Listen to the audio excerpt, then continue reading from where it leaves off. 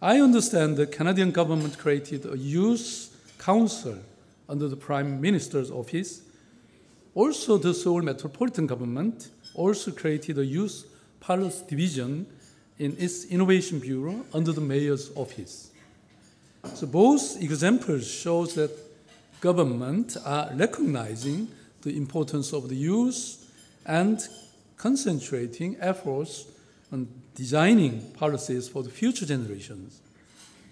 That is because the youth are the ones that are the hardest hit by the global economic recessions.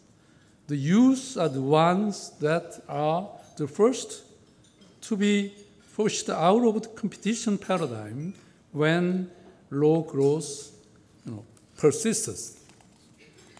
And in that sense, some say that the youth might be the first generations in history to be poorer than their parents.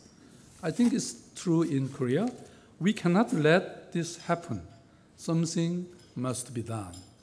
So we need to open up a path for the youth and their dynamism and creative power to contribute to the growth and future of society and cities. So we need to make more investments in the youth and provide more opportunities for them. So now momentum for growth is not created overnight by a new technology. New momentum for growth begins by giving opportunities to those who have been disregarded or excluded by the competition paradigm so that they can realize their full potential. In turn, more jobs and new jobs will be created.